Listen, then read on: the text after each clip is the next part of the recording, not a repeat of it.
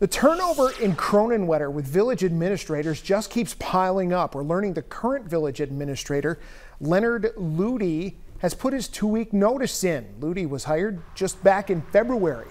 In the span of 3 years, the village has gone through multiple village administrators.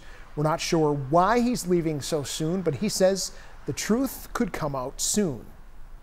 I have already started to schedule a exit interview with the village president, and I let him know that all the facts that revolve around my 2 weeks notice would be discussed at that exit interview.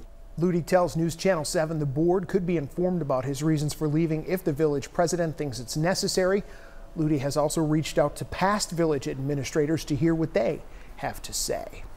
The village has had nearly 6 different people in that administrator position in the last 2 years. Ludi was promoted from his public works position in February. Before that, Kim Manley was interim administrator. She left in October. That September, Peter Kampfer was offered and accepted the job, but never started.